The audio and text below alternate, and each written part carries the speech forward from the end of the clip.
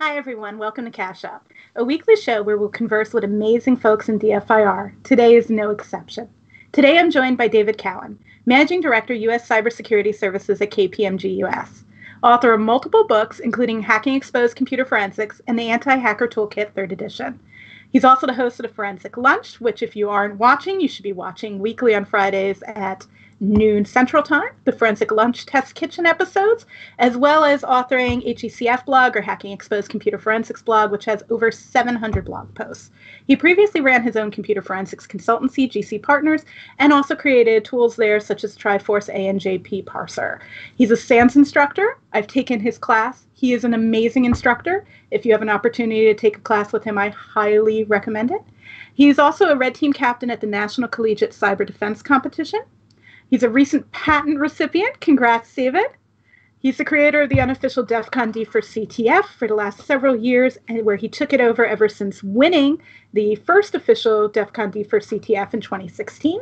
Multi-time winner of Forensic Forecast Awards, including Article of the Year for Triforce in 2013, Blog of the Year in 2014, 2015, and 2019, Show of the Year in 2019, Nom in 2016 for Investigator of the Year, nominated 2014 Book of the Year, Team of the Year nomination for GC Partners in 2019, which brings us to this year, where David is nominated for 3. One, he's nominated with his HECF blog for D4 Blog of the Year. Forensic Lunch is nominated for Show of the Year, and KPMG Cyber Response is nominated for Team of the Year. I see that Kevin just dropped the link for the Forecast Awards in the box if you want to vote for him. And on top of that all, he is the best person in the world to get a recommendation for a good taco. That's personal opinion. So welcome, Dave. Hello. How are you doing? Yeah, I'm doing great. I don't know about everybody else, but not traveling and staying home every day has been kind of amazing for me. Right? Likewise, it is very different, very unusual, and pretty darn awesome. So, listed off a ton of incredible things you've done throughout your career and things you're continuing to do. How did you get here? Well, I think the biggest thing to remember is that everything looks impressive when you bunch it all up together. So, I got started in forensics in 1999. So it'll be 21 years in December of my first real case. So I would definitely say make sure you take things in context. Absolutely. Absolutely.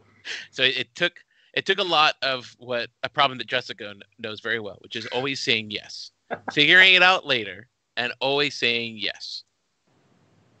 That's a good point, right? Like if you say yes and you challenge yourself and take it on, you're going to discover what you can do. But you also got to allow yourself the ability to fail in doing that. Yeah.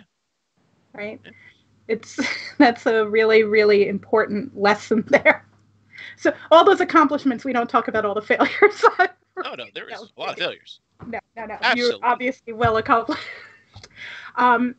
So what are you working on now? So that's a good question. So right now I'm working on SANS 4509. I have to say that first, or else they'll be very upset with me because I'm behind. So I have to say that I'm working on that first. So it's a cloud, enterprise cloud DFIR class with an emphasis on the actual cloud native services, less about how to do triage on a host. So it's something that's been a passion of mine, exploring kind of cloud forensics, kind of understanding kind of the larger things that are possible and taking advantage of the new things that didn't exist before. Anything that's new, anything that opens up new possibilities or reopens previously closed doors, I'm fascinated by. So in addition to doing forensics and response with AWS and Azure and GPP, are you also then discussing how to utilize those environments to scale forensics? Yes, absolutely. Oh, very interesting. Yeah, because there's two sides of that, right? Absolutely correct. Yeah, so you could think of it based upon the outline that I'm following is that 3/4 of the class is understanding the cloud environment, understanding the data sources, and then we're building a whole bunch of Logstash rules that you're going to see committed to SoftElk to actually start ingesting all of that API data directly in for analysis, so you can start building those correlation points. But then the end of each day for each of the major cloud environments is going to show how you actually automate and persist a cloud IR environment. So that way you can be, at data scale, and you can grow, and depending upon which of the serverless frameworks you're talking about, but basically hooking in, detecting, responding, automating, or augmenting with your on-premise stuff. Yeah, no, it's amazing. That's awesome, because amazing. I don't think people are really even thinking about the possibilities there. So that's really incredible that you're delving both into the artifacts and analysis of, but also the utilization. And it's incredible that you're covering both in one class. So even if you're not doing cloud acquisition and analysis of cloud environments yet, because if you're not doing them yet, you'll be doing them tomorrow. Absolutely. There's still value to taking the class to learn how you could be utilizing those environments to scale up and increase your time and utilization in forensics environments. So that's awesome. Yeah. What else is going on? You said that's first. That's first. Absolutely first and foremost. Second is once the pandemic started, I realized that we should probably move the lunch to a weekly schedule. It was kind of 2 random weeks a month prior to that. The last time I did weekly is when I did a blog a day for a year challenge. And it was a convenient excuse not to do a blog on Fridays. I'll be honest. Wait a second. I mean, that's really, really interesting because, to be honest, I can tell you that writing a 1-page blog takes a lot more time than a 30-minute broadcast. That's my experience as well. Yeah. So, yeah. Yeah. No, if I can do it, okay, here's a secret, right? So if I can do it live and not have to ever go back and re-edit and retouch, I can do it every day, no problem. Right. If I have to sit down and write it and look it up and figure out what's going wrong and make it good, it takes a whole lot longer. Well, I think that's one of the values with COVID-19 is I think people have become more comfortable with live streamed content. And I think that the acceptance of more raw content allows there to be more content. I believe that's one of the reasons we're seeing so much. If you look at This Week in Forensics, et cetera, right now, just so much. And I love the fact that means that you're back to doing the lunch weekly, because there's always such great projects to hear about that people are working on, and you really share one or many every week. So anyone who's not looking, youtube.com/user/learn forensics. You actually have the easiest YouTube stream there is, and I know that Kevin dropped that in the chat. So, well, I mean, I think the funny part there is just, how should I put this? It's been easy to be a good show when there was no competition. But now that there's a lot of shows. Now that Jessica's here, it was a good run. But well, this show's a little bit different. We're trying to get to understand the people behind DFIR instead of just the DFIR things, right? Like Forensic Lunch is really great for exposing and looking at the newest content. Yeah. And I can't think of anything better. I mean, it's fantastic. But yeah, there's definitely a lot of other shows out there now. It's great.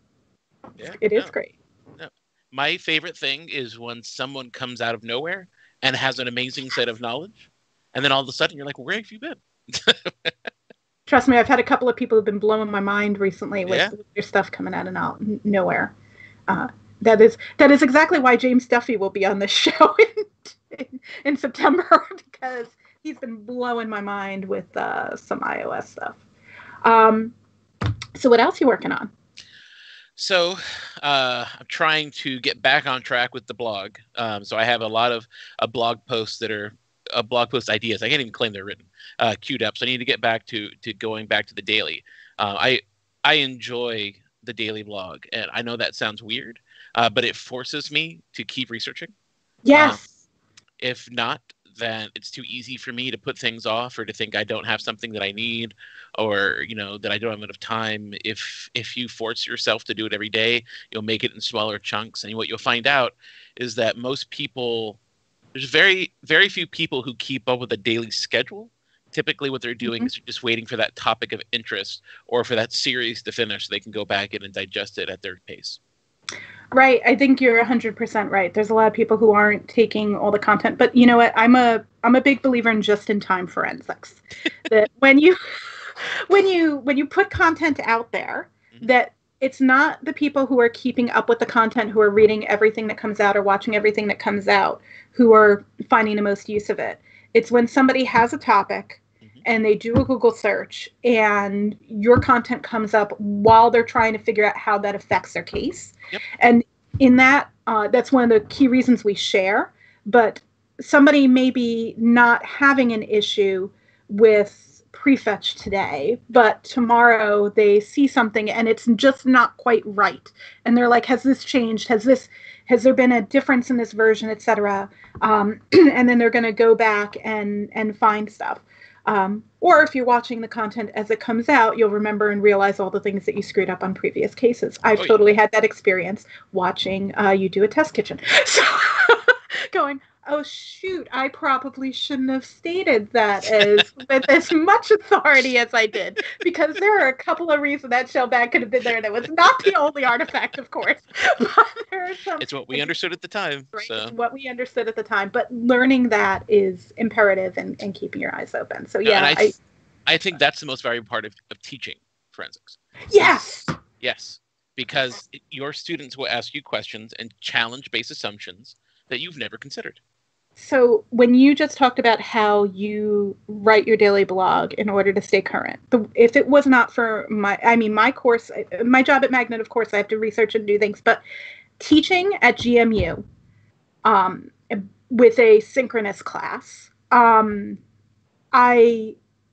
it being mobile forensics, where I have to rewrite the entire course before every term for my class at Mason, where I am the author and can write it, and have that flexibility to update like on the fly. It's an amazing amount of flexibility. I know with a SANS course, you might not have that flexibility to update a lesson on Sunday when you're delivering it on Monday. You really should. No, you really. Right. That's right, because you have certification tests. I write the finals and the exams and the labs, so I can write new labs and exams and questions as they come.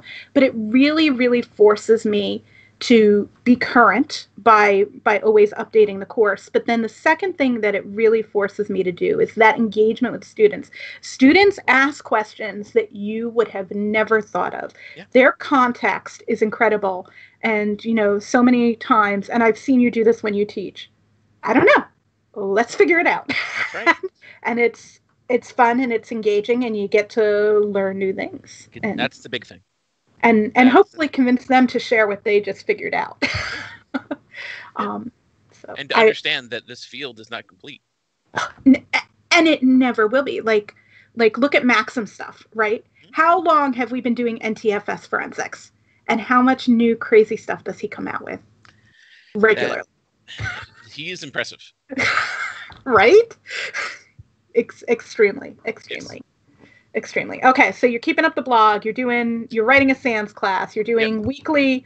A lot. By the way, you said it takes 20 years to amass. So just what you're doing right now is quite a bit. It's all small chunks. That's the thing. It's all small chunks. Right. The reason that other people aren't doing it is because they haven't learned not to care. And what I mean by that is that they care too much about what other people are thinking or what they may think of them. And I've screwed up enough times publicly that I don't care anymore. And so if I put something out that just doesn't work or I have to go back and fix, I'm okay with that, because I've understood that the point of contributing is not to wait for your peers to reach out to you and embrace you and say what a wonderful person you are and how great the world is for what you've done. But it's for you. It's for you. You do it for yourself. And if you're not doing it for yourself, it's not going to be worth it. But also to share and build, right? Because that's hopefully, right? That's the hopeful hopefully, I know darn well if I put out something that it is never going to be complete, and it's always going to change, right? A new version is going to be released. There's going to be an update. A hardware configuration is going to change. But hopefully what you've shared gives somebody else a stepping stone for them to figure out the next thing, and then they share it back, and we don't have to start from zero. That's the ideal scenario, right? But at a base case... Yep. The minimal viable product, the MVP. Is, the MVP. I know a lot about MVP. Is that you're producing something that you thought was interesting. And as long as it's relevant to you and it helped you understand something better, that's all that matters. Absolutely. Absolutely. And I think it's really admirable that that you challenge yourself, that you put that goal on yourself to from time to time to put out a blog a day. And it really it makes it easier, right? Like the more you write, the easier it is to write. So what a lot of people don't realize is where all that came from. So none of that started with me. It all started with Lenny Zeltzer. Yeah. The Zeltzer Challenge. The Zeltzer Challenge. And so I was at my very first Sans author meeting for a class that I was supposed to write that never happened, but was going to be great. You know, I hear it was going to be the best class ever. It was going to be an amazing class, but it completely fell apart. But I was sitting in the room, and I had the blog, and I wrote the original blog to promote the second edition of Hack and Exposed, Computer Forensics. Hence the name. And hence the name. And then the marketing person was like, "Oh yeah, it's great when I have to do something for Lenny because he has 300 plus blogs because he did a blog a day, and so I always have content I can pull from anytime I need to work with him." And I was like, "Oh my gosh, like you did that, Lenny?" He's like, "Oh yeah." He goes, "To be honest, I miss it." And I was like, "I'm gonna do this." And the person who made sure that I kept doing it was my wife. Oh, really? She's like, "Did you blog today?" And I'm like, "Oh, you're right. I need you to do that." She goes, "Go do that." You know what? That really goes to saying how much having a support network really helps, yes. even if it's somebody who's not in forensics. Yeah. So that is just awesome and incredible. But I hear that you've got some other things coming up that you're working on. I do. So every summer around the time the DEF CON happens, we try to host a unofficial DEF CON for DFIR CTF. I love them. After the first one. And so you got to actually be involved in creating one. That was super fun. Yes, that was super fun. And so this year, we want to keep the tradition alive, even though DEF CON will be virtual this year. We want to, I have a whole month to make this happen. And we've done it in far less time, to be completely honest. Dave, you're killing me. Do you know how many I spent on the last CTF? Oh, I know. But again, I can't imagine doing one in less than 6 months at this point. Jessica, come on. I'm a novice. No, it's not that. You're a perfectionist. Oh, perfectionist. Fair. Because what I've discovered, and I think you've that. now seen this too, is that all the work you put into making this amazing scenario and all these interesting facts, people utterly ignore and they go straight to the artifacts. Yes, if it's not the answer to the question, they don't care about the story. But man, the intricacies of the stories are so much fun. Yeah, but and I know you know this now, but once you've done enough of them, after a while you start developing a rhythm for it. You understand the things that are important. You start building your storyline, and then you try to put it together. And so this year I have an interesting idea of what I'm trying to accomplish, and I think it's going to work. Matt and I have not talked about this, so Matt, if you see this, we're going to be talking relatively soon. He's on paternity leave right now, so he's getting to play with his son, and then we'll get it done. We always get it done. It's really interesting that you speak to what your goal is that it'll do, because I can definitely speak from experience that I have tried to leave artifacts of specific types of intrusion in a CTF, and then they weren't there. But then I usually learn that something changed. Exactly. I've seen this before, so I'm going to leave this, and I know how it got left there on the case I worked. And then you do that, and that thing isn't there, and you're like, "Oh, now I got to research this change, and now I can't. Now I have to take the question out of CTF because I just blogged about it." Yep. Yeah, that's fun. It is fun. No, but it is fun. It is fun. It's like teaching a class teaches you one thing. Creating CTFs teaches you something different. Absolutely. I would say that there's so much that can be learned from a CTF, and I think it's great if more people do it. You do learn a lot from. You learn different things creating a CTF than competing in a CTF. I've competed in your CTFs as well.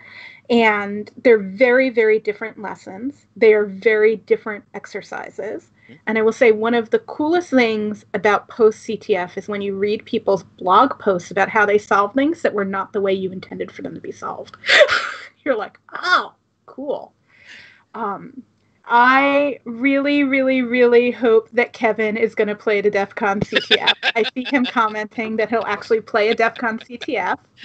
And I hope that David's response of yes there was to the live commentary, because Kevin asked if there's going to be live commentary. Yes. And I have become a big fan of live commentary for CTFs. Oh my gosh, it is so enjoyable. I will say it's a lot to be listening to live commentary while running it on the other end. Kevin is ready to be roasted. He has volunteered. So for those who don't know what Kevin's talking about, Magnet made the possibly regrettable decision to ask us to do live commentary during the Magnet Summit CTF. And it was so enjoyable that I deleted the video. I was going to say, I don't think we would let you have done it if it wasn't truly live. Lots of questions about things that were in a live event. There are so many things that are just live, and it's less of an issue that they're as raw as they are because it's live. And sometimes you don't want those things to transpire to a recording, kind of like the way that I might give a slightly different version of a talk if it's not recorded than if it's recorded. And 100% there were parts of MVS that we got a lot of feedback like, hey, why can't I access that chat again that existed with the speaker after the talk? Because those are limited time events so that the speaker is free to answer in a much more different manner than they might if they knew it was going to be in perpetuity. So it's and I think maybe that's what helped build my attitude of not caring anymore, is that I lived for so long, and I think others have lived with this as well, where everything you write and publish online can be used against you when you testify. And I've had enough lawyers come up with just completely off the wall, out of context things. It's to the point now where I just start laughing, right? It's like, here it comes, let's go. Many before you have tried. Right. And at the end of the day, we all recognize that things change. Yeah. And if you're going to take a small blip out of context, right, we all have to, we can demonstrate that. And that's all there is to it. What about DFIR Summit? You've got a talk coming up at DFIR Summit too. Yep, Matt and I are going to be talking. Matt came up with the theme, and we couldn't come up with a better one, so we stuck with it. That's my official story. It's a Steve Urkel themed presentation called "Did I Do That?" Oh, I was hoping you were going to do a voice. No, that's a bad idea because this is recorded. Yes. But it's going to be all about how to do live testing and monitoring at a deeper inspection level to really help you understand kind of what's going on, within the kernel and within the drivers. I think that's really important to really understand not just what an artifact is, but why it is and how it's there. And it really changes our understanding. All the things that we feel are good little nuggets that are left for us for investigatory purposes. No, they're to make things go faster. They're for optimization. Always. And understanding that also allows you to understand the instances when you don't have said artifact you expected. So it's important. I love the fact. I'm really looking forward to it. Now, I like to think that a good, fully tested DFIR presentation where you understand the artifact ins and out is like a magic show. Yes. Because you're able to make things appear here and appear there and then disappear and reappear. And because you understand all the mechanisms of how things should and shouldn't work, to the audience, it appears like magic, but you understand the fundamentals of what's really occurring. So really, it's testing and research. It should be. That's the magic. And that's magic. Yeah. That's magic. I mean, and to be honest, as practitioners, that is the magic we deliver to our customers, to the jury, to the investigator of what we're showing that comes out of digital data. So absolutely. That's awesome. Yeah. All right. So speaking of the magic that we all see, what's kind of your go-to in terms of a resource? Twitter. I go on Twitter and I search for the hashtag DFIR and I look for things that I wasn't already tracking, things I wasn't seeing. I'm always looking for that new source of knowledge, that new viewpoint, that new thing, because I don't want to stop, right? I always want to know more. And I like, This Week in Forensics is great. And, when it comes out, I skim through and I jump to the sections that are interesting to me. I mean, I think everyone does that. I think that's why it's great that they're in sections. I agree. And sometimes, Phil, I may disagree with the section I'm put in. I don't think I'm miscellaneous. I think we've all had those conversations. No, I've never told that before. Oh, you haven't? Well, now he knows.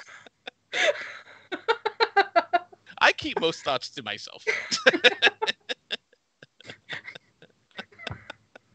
or in a podcast, one or the other. Yeah, you have Jessica asks.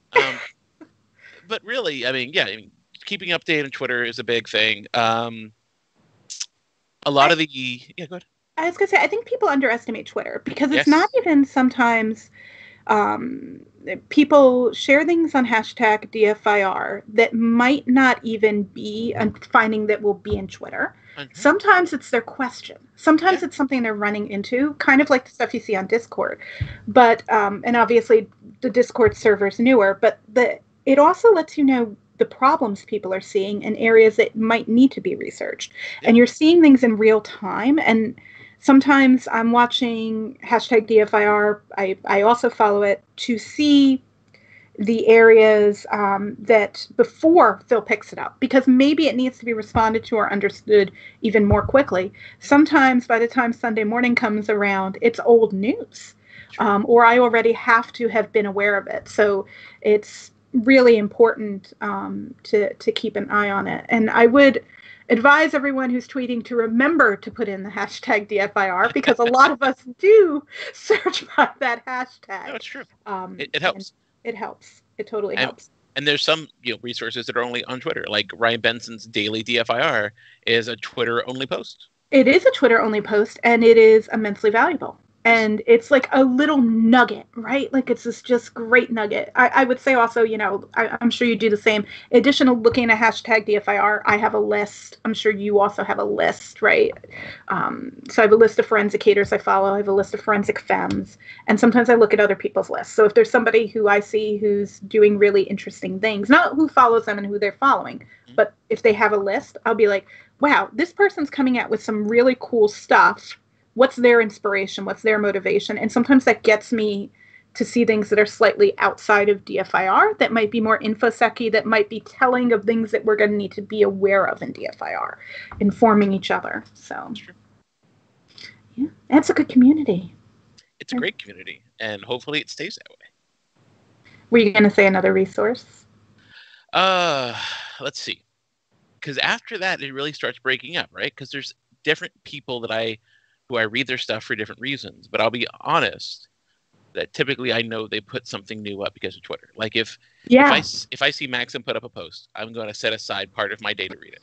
There is no question. And a Maxim post needs part of your day. It does. It does, because there's going to be some IDA Pro output, and if things are going to get good. If I see Oleg post, set aside part of my day. Absolutely. And there's a lot of people like that, right? Where they're interested in certain aspects. If Sarah posts, I'm absolutely take part of my day. And there's other ones that kind of, I have these open tabs on my browsers, especially on my phone, and they basically stay there until I have time to go back and read it. And it's something I'm interested in, but isn't probably going to have the direct impact that maybe kind of my primary authors do. Right. And because it might not be exactly in your scope of the niche area where most of your forensics lands. Yeah. And it's interesting, right? Because we're a sub-discipline of InfoSec, but then within forensics, how many sub-disciplines are there? Really, though? That's a good question. I don't think we are. That's a good question. I think we're separate.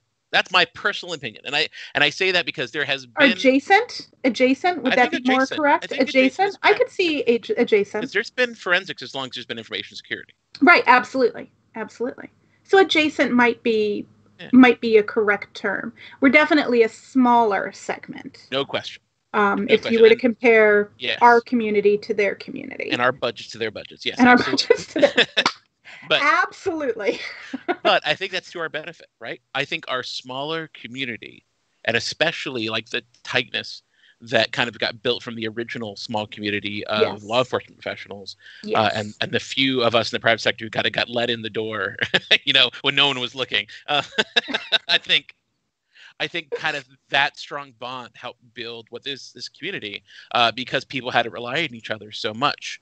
And, you have your occasional flare-up of problems like any community does. Absolutely. But I don't think I personally would like to hope that we never got as toxic as some of the other communities have. Well, to be honest, I don't think we can be or we will be as toxic for a couple of reasons. And number one, we have to build on each other's work. Yeah, we're not in a field where we can work in isolation. No one is really doing any, except for, the first, works that were done in the field, of course, they were in isolation. But for the majority of anything that's modern, it's being built upon other work and other people. And in that recognition, there's no way that we could act that way because we have to collaborate. There's so many changes. Well, and when we, especially as forensics began, we had to be openly challenged on all of our opinions by other experts. Well, I was going to say the other part is that we testify. Yeah. And we can testify against each other, right? And our work has to be prepared for court. So we can't be toxic. Like, those are the two reasons. One, because we have to build on each other. And two, intrinsically, the definition of forensics means that the work that we're doing has to be ready to be testified to. And we have to be able to, and we have to be able to operate on both sides of that. Absolutely. So. And I think one of the funny things is that people have a misconception that it's bad if the person on the other side from you is incredibly good. It's the opposite. The better they are, the better the case, because then you spend so much less time arguing about meaningless things or false theories, and you just get straight to the issue and you work out the issue, and evidence wins. You know, at the end of the day, I would ponder if my view on this is actually what you would say controversial. But at the end of the day, evidence is evidence, and there shouldn't even be the need for competing viewpoints on it, because data is data. Like, we should be elevated and have to strive for perfection in our analysis of only the smoking gun. If you had perfection in analysis of everything, you'd never finish a case. But my overall feeling on that is that it's all about the truth and the evidence. So there aren't opposing parties or opposing sides. It should be a neutral analysis. Therefore, we are still at a point of immaturity, that we do not have respect and certification and skill development to the point where we can feel we can bring in a neutral party to do the analysis that is not sided. But again, I said my view's kind of controversial. Well, no. I mean, I think once the science of digital science, and that's what it's about, gets to the point where we have established paths and cause and effect results that have no other alternate explanations. Yes. Then yes, but we're not there yet from a maturity standpoint. We're not, and our court system is adversarial by nature. Yes. And I think that's probably one of the big differences between the U.S. courts and other courts is the adversarial nature of the parties. And some are much more civilized in their arguments. And for the most part, there are occasions where even in more foundational sciences, that you will have an opposing expert and an opposing and in whichever side, an expert and the opposing expert. But in some disciplines, it is uncommon to have both testify. Yeah, absolutely. Right? So if you're talking blood spatter, for example, DNA. DNA, fingerprint analysis, they are so scientifically driven, as is digital forensics. It is a science, but we just haven't reached that maturity. We don't have that foundation. Our problem is there's so many factors that affect the test. And it's making sure that everybody agrees on the factors to be considered. And depending upon, how you're being engaged, is how much of that you get exposed to. So it's interesting because instead of potentially looking at the specific artifact and how do you know what that is, if we look at the methodology that was utilized, you can make those assertions on a more broad standpoint that are less. But I know we're completely leaving the realm of your reasons. Well, and then this is why, I do the test kitchen, is because I'm such a believer in recreation testing. If you can't recreate the artifacts that you see, you can't 100% understand them. So I would encourage anyone who's listening to, if you haven't checked out a forensics test kitchen, to check it out. And even if it's an artifact you're not interested in, because one of the most amazing things I grasp when I watch a test kitchen episode isn't necessarily the specificity of the artifact being examined, but it's the methodology of the testing and the questions that are raised. And actually what I love from about when David does this is, if you happen to be watching it live, he'll ask, what should we check next? Where should we? And it becomes a conversation of engaged forensics. And I think that is just so powerful and so much fun. Right? Oh, I love it. But my favorite part about it is that it lets people escape all of their evil corporate contracts to collaborate together. Yes, 100%, right? Because we don't necessarily, and I get excited about collaboration because it's when you have multiple people thinking together that you get the best ideas. So no, I mean, when you get, Joe and Vico and Jon Stewart and you and me and whoever else is watching at that time, and the people who completely new are going to just throw something in. I mean, the breadth of experience at that point, we can solve anything. Right, and it's just fun, right? Because the questions that come up and it's, I didn't think about that. Let's try this, etc. It's just a blast. And then when we're all surprised, I love that. and that has happened more than once. It has. So, what's the most, or what's an interesting experience you could share with us that you've had in the field? Oh, wow. Okay. So there's a lot. So I finally, it's over the past 21 years. I finally had my first person get referred for perjury. Oh. It was a defendant who wrote multiple affidavits stating they didn't have something. And then finally, when the master showed up, he was like, oh, no, they totally had it. And I've always wondered, because I've had lots of people make regrettable statements. Lie. Right. Lots of people regrettable statements. Regrettable statements, sure. Things that in retrospect they realized may not have been true, but they thought were true at the time. At the time, they felt really convinced of it. Yes. And then when brought the evidence that was maybe found digitally, they realized that they must have misremembered. Yes. I've had many misremembrances. Misremembrances I've had as well. Many. But this is the first time that it was so clear that the judge said, I don't like to do this, but I have to refer this for perjury. Wow. And the thing that I'll never forget is how the lawyers had to write it, right? So here's the thing, when you have to disclose something like this, you have to wonder, because, the lawyers on the other side they're professionals and they're very good at their craft. And part of their craft is how they word and explain things. And so they put out a statement to the judge that said, we regret to inform the court that our client's past statements are no longer accurate. Oh. That is very well worded. I was just like, I've always wondered what you would say. That seems like the best thing you could say right now. That's great. We regret to inform the court that the past statements are no longer and no longer accurate.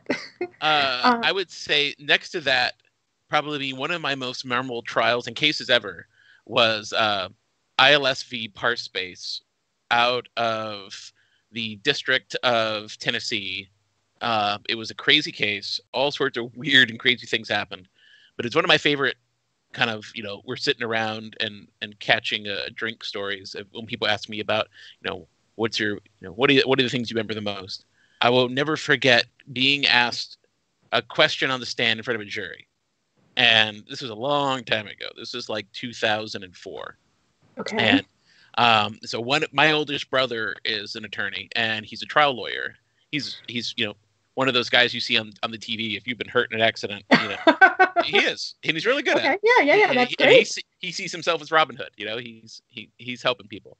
Right. And so I called him before the trial and I said, Michael, I've never been in front of a jury before. I've only testified in front of a judge. What do I need to know?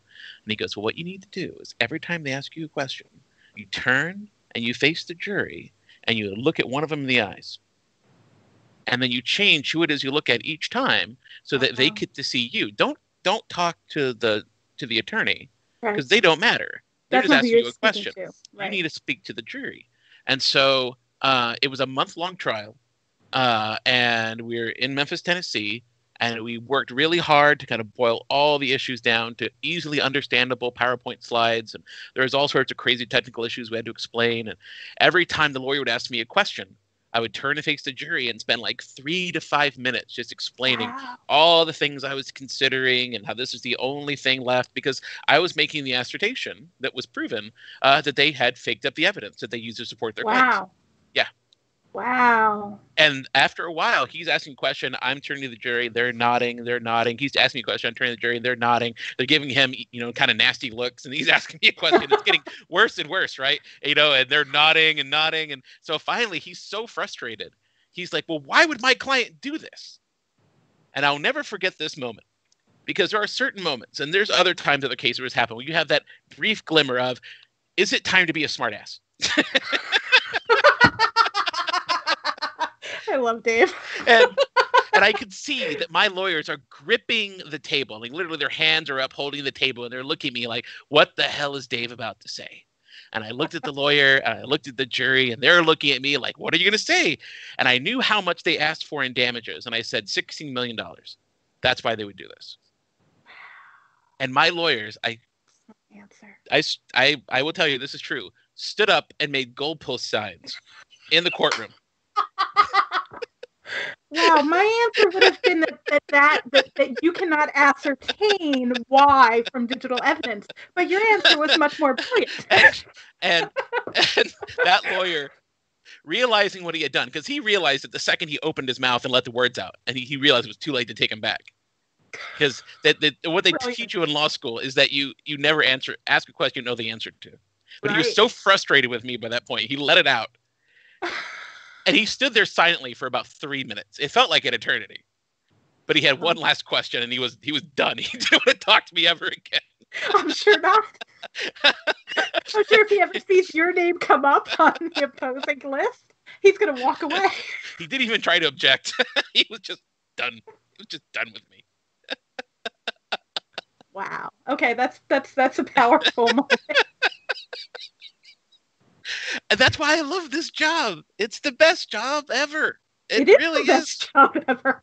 I mean, I've done a lot of weird and crazy stuff in my career, and there is nothing that tops what I get to do in forensics. That's 100. Mm-hmm. We get to do weird, crazy stuff. Yes. And sometimes we get to see the wacky results. Oh, yeah. And get to see those things unfold. Mm-hmm.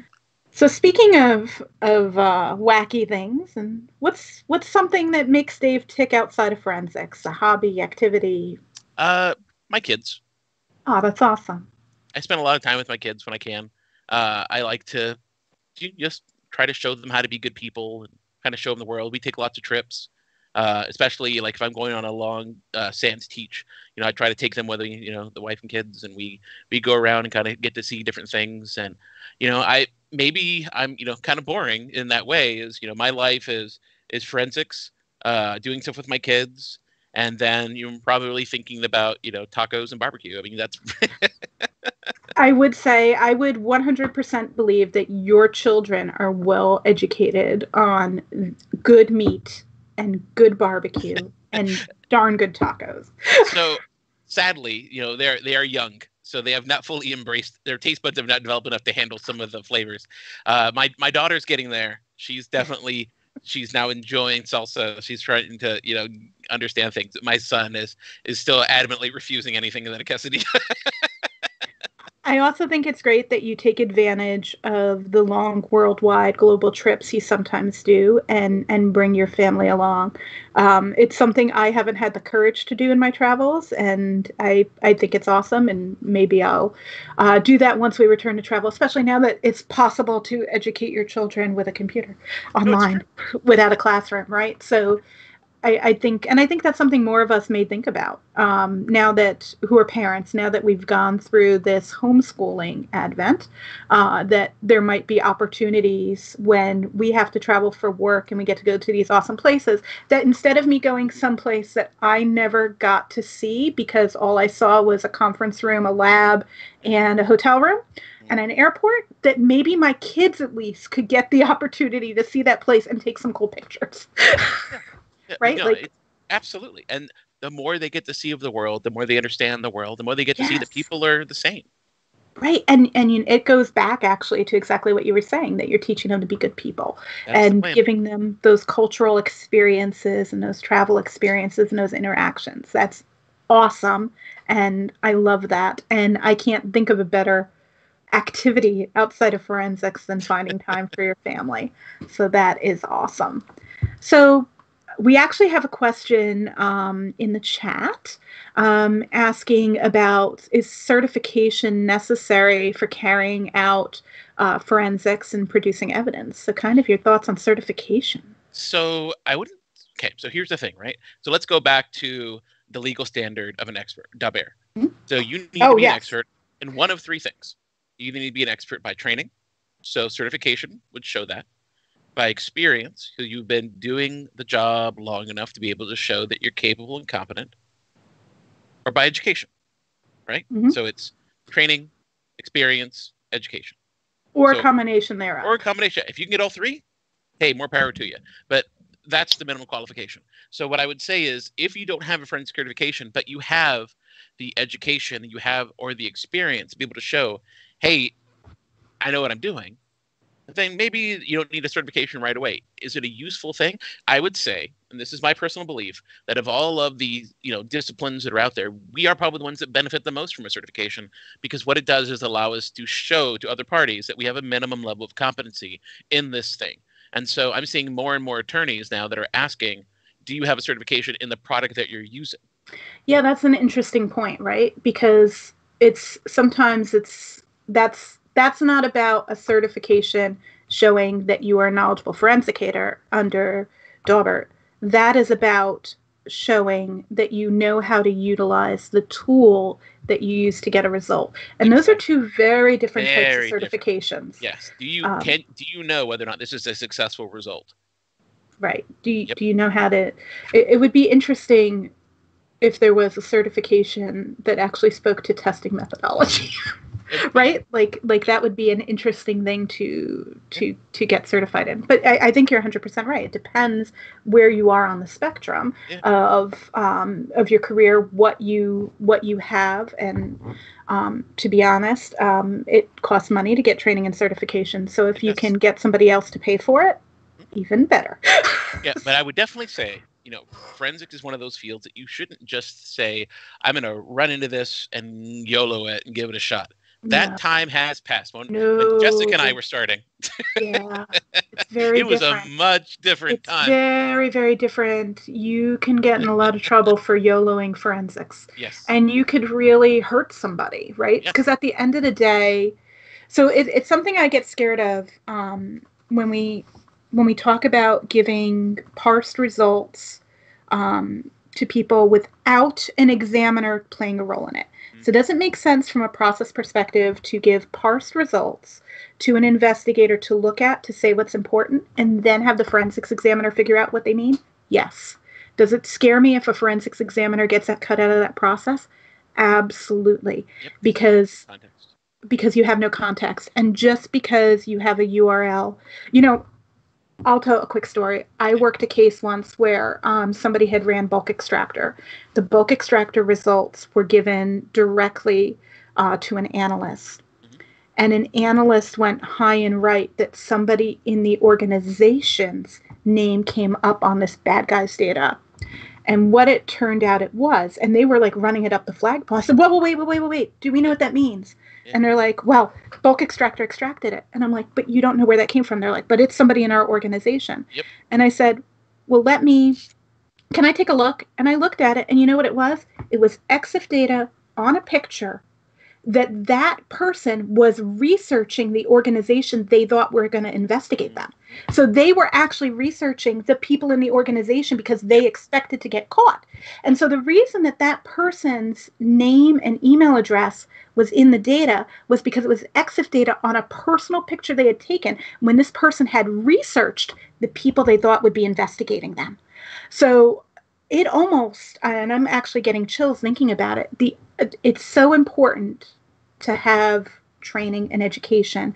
And I never want to see automation cut out the expert. Yeah. Right? Like automation is great because tell me what's of interest, but please don't run with it. Yeah. Let me validate it. Let a forensics examiner validate it. Well, I mean, I think the most simple one I have, and I think we talked about this in class, is I had a lawyer one time. I handed them a forensic report, and it said all the times during UTC. Well, they didn't understand what that meant, so they took the times, and then they said, "Oh, this is at night," and they went and they pulled a month's worth of security tapes looking for evidence that this person was sneaking in and out of the building at night, and they thought it would be a great story to tell that this person was sneaking at night to steal data, and they wasted weeks of their lives watching these videotapes. Where they finally came back to me. And they said, "Dave, everything's wrong." And I said, no, it's not. And they're like, no, everything's wrong. I have reviewed hours of security footage, and this person never arrived at these times. And I said, I understand that. did you subtract for the time zone offset? And they said, what are you talking about? What's a time zone offset? Yeah.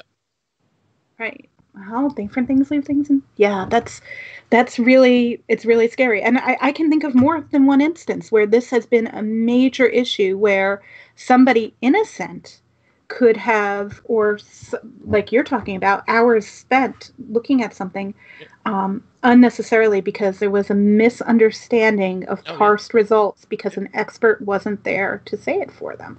And, especially when you're dealing with not my pants situations. Oh, yeah. Right? Well, I mean, even as forensic examiners, there's times where an uninformed party will accuse you. I mean, I was in open court in Boston one time, and I was showing recovered webmail, and they said, Your Honor, we believe Mr. Cowen hacked my client's webmail. How else could he get this? And I was like, forensics. He recovered it from his disk. Forensics. You think I would come to? I didn't say this part out loud. Like, do you think I'd come to court with like hacked materials and like, ta-da? Here's evidence of a crime. No, not so much. But then it's even being able to understand when you do leave a footprint, because there are times when I worked a case where the person in the field's face wound up in the evidence on a mobile phone because there was an anti-forensics app that when a passcode was misentered took a picture with the front-facing camera. We changed our procedures in that lab to anytime you were doing anything with a passcode, both the mic and the camera needed to be covered and everything needed to be silent.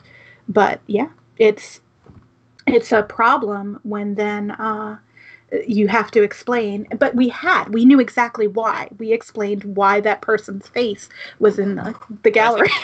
Here's the most important thing, right? Is that when these things happen, even if you've made a mistake, you document it, you own it, you explain it, and the world will move on. It only gets bad if you try to hide it. It only gets bad if you try to hide 100%. I had a student tell me last week about an iPhone that was received, and they said nobody touched it. And when they plugged in to Celebrate, it said it had one attempt left on the code. Obviously, somebody tried, right? Like, why wasn't that documented? Now we're in a different position. But if it were documented, it would have been fine. Don't just document it, right? Yeah. So, speaking of certifications, what advice would you give to somebody looking to get into forensics? Okay, so this is, obviously one of the questions we get asked a lot. A lot. And I want everyone to get into forensics, right? I think there's more need than we'll ever fill because there's more bad people than we'll ever deal with. And so I would say it depends on where you are in your life. And let me explain.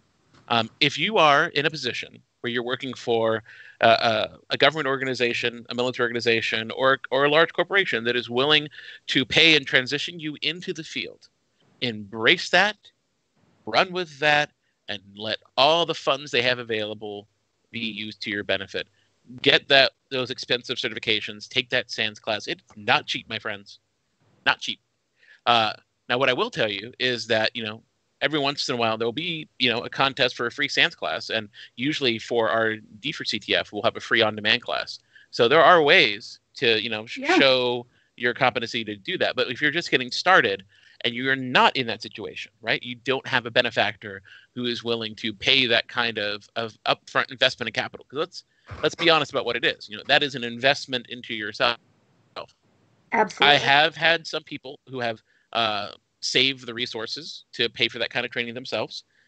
I'll be honest, that's a high risk. That is a high risk that you're investing that much. I mean, at that point, the traditional educational track may actually be a better value. I mean, when you consider, my SANS class may cost as much as a semester of college or two. Or I was going to say, your SANS class costs 2 semesters at GMU. Yeah. Or, in the case of my community college, you can get a whole associate. You can get a whole associate's for the course. 100%.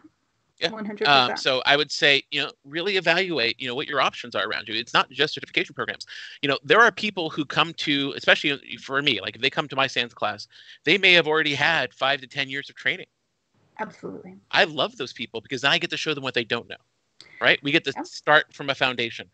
One of my favorite classes I ever taught, it was all new graduates from universities who had 4 years or more degrees in forensics. And so we got to skip the basics and just go nuts for a week. That's awesome. And I loved it. But here's the thing. having that upfront training experience means that when you take that really expensive class, which is worth it, don't get me wrong, just because it's expensive doesn't mean it's worth it. You get to their value is there. Fully benefit from it rather than struggling to get that base information, right? To struggle through all of the data. So look at your local educational institutions. Educational, like George Mason, Champlain, Marshall. Our local community college system here in Dallas has a great program. There's tons of other ones. Purdue. Come on. It's interesting because there didn't used to be programs at all, no. and now there's a plethora of them for a plethora of different styles. I would encourage anybody who's curious, go look on DFIR.training. The university list has blown up. Oh, yeah. There are community college programs. There are associates that focus on forensics. There are undergraduate. There are master's programs. There is a wealth of different educational resources. Online only. Some of them are online only. Yeah. And there's appellate grants for some of these where you can actually go to school for free, right? There's government funds there. Even if you didn't, like Jessica, serve your nation and get that GI Bill.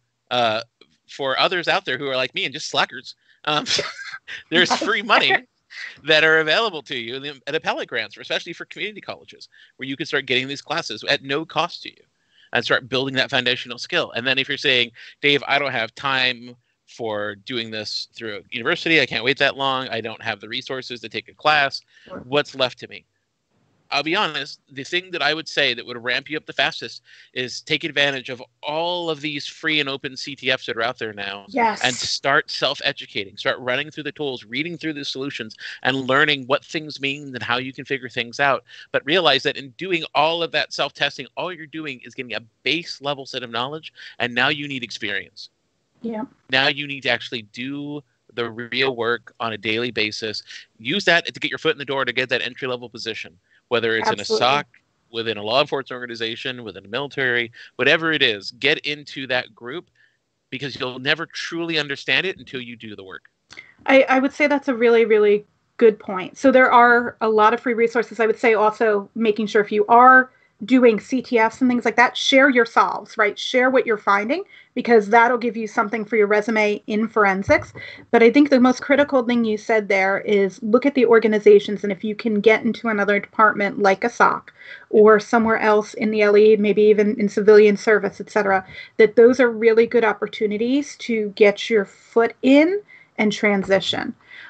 James Duffy has a question. He said, would you valid a good personal portfolio or rather having certification more? Oh, personal portfolio. No question. 100%. I agree with, I'm complete agreement. 100%. James, if you're speaking for yourself, in just the amount of work you've put out in the last 60 days, you're going to have no problem.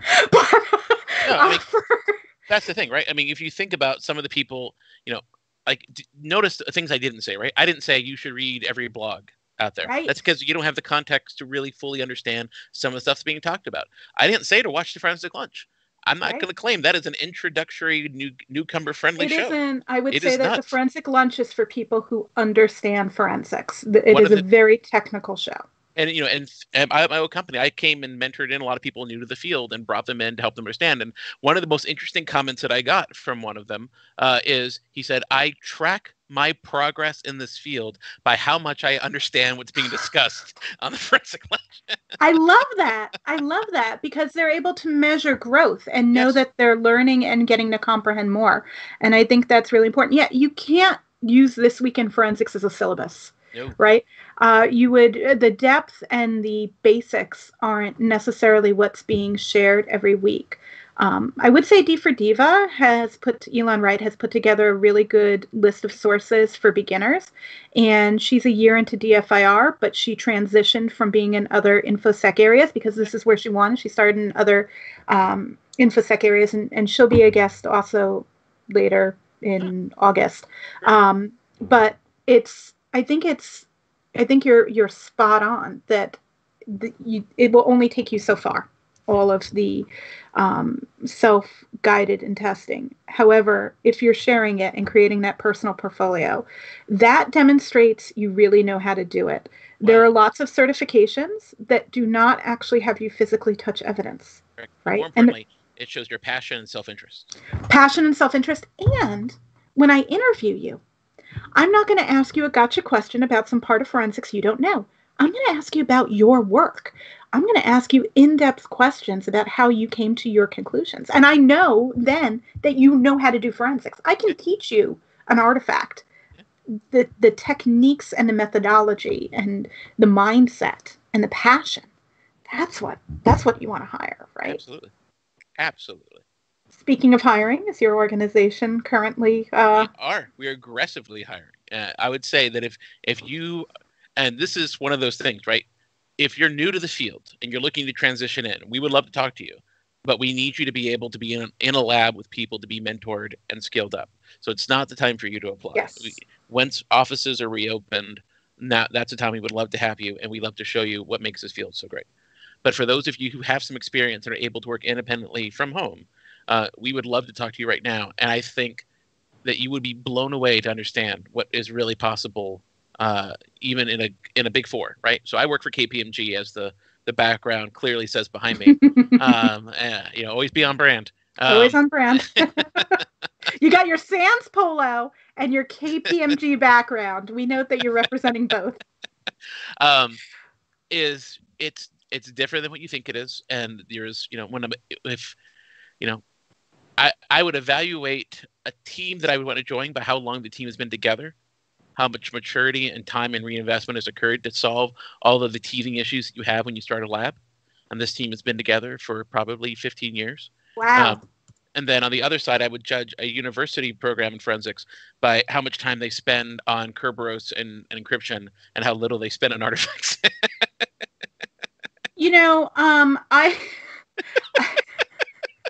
I don't know if that's true. It sounds interesting, but I would evaluate a university depending on two different things. Mm-hmm. If you are interested in pure research, I would look at the papers that they're publishing. I would look at what they've got at DFRWS.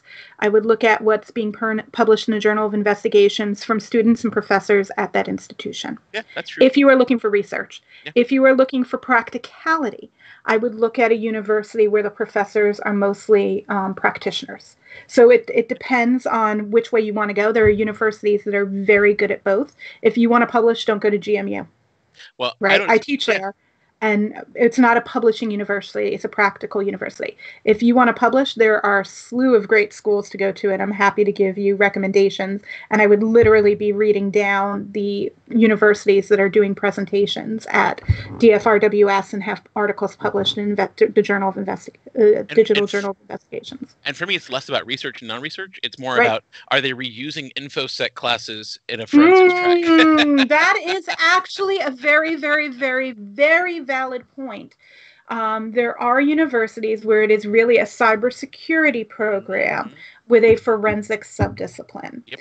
And it may look at the coursework and what it is. Also, look at the backgrounds of the professors. If the professors worked in digital forensics or has published research or created tools, like you'd be crazy not to want to learn from Yogesh Khatri, right?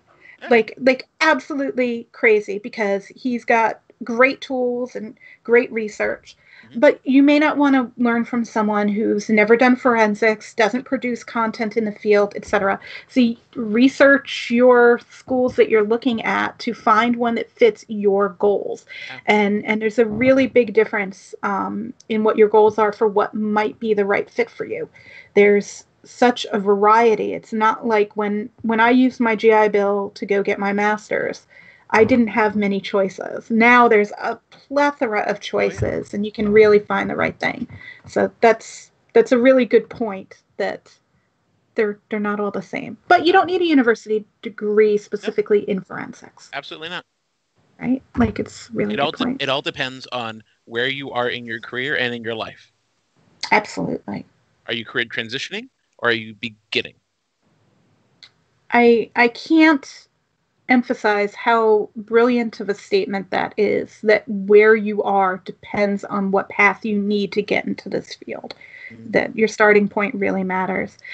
Just want to share a couple of comments before we go. Lori stating that if you understand the foundational aspects, it should not matter what the tool, which is absolutely true. And she wants to add that Brett says to make sure you document your personal study, 100%. And Kevin says that choosing sometimes is the hardest part because there's lots of options. And that's really, really true. There's lots of ways to continue to progress. And the other thing is don't stop learning. This isn't just about getting your job. I have a job. I still take classes. I've taken SANS classes since I've even been in my current role, right? I'm not looking for something new. I'm just looking to continue to learn. And I think it's important that even if you've been here a long time, there's always new things to learn. And even if it's a topic you think you know, taking that class, it changes. Taking a class allows you to see a different perspective, learn about things you haven't learned, and your exposure, or even the reminders of maybe things you forgot, right, is incredible. So it's a never stopping thing. Wow. Well, thank you so much, David, for sharing all of your incredible insights and your journey and your advice and just awesome stories. I'll never forget $16 million. So thank you so much for joining us. Yeah, absolutely. Next week, we're going to have on Heather Smith or @LitMoose on Twitter. So that's going to be a real fun time, I'm sure, as well. And then coming up, we've got some great guests: Tara Melton, Alexis Brignoni, Joshua Hickman, Richie Cyrus, Cindy Murphy, Trey Amick, Elon Wright, James Duffy, Devin Ackerman, Ladrina Sharon. It's just, I feel like the luckiest person in the world to get to talk to some of my friends, mentors, idols, and people who are doing really cool stuff. So thank you for listening. Hope you enjoyed, and we'll see you next time. Bye.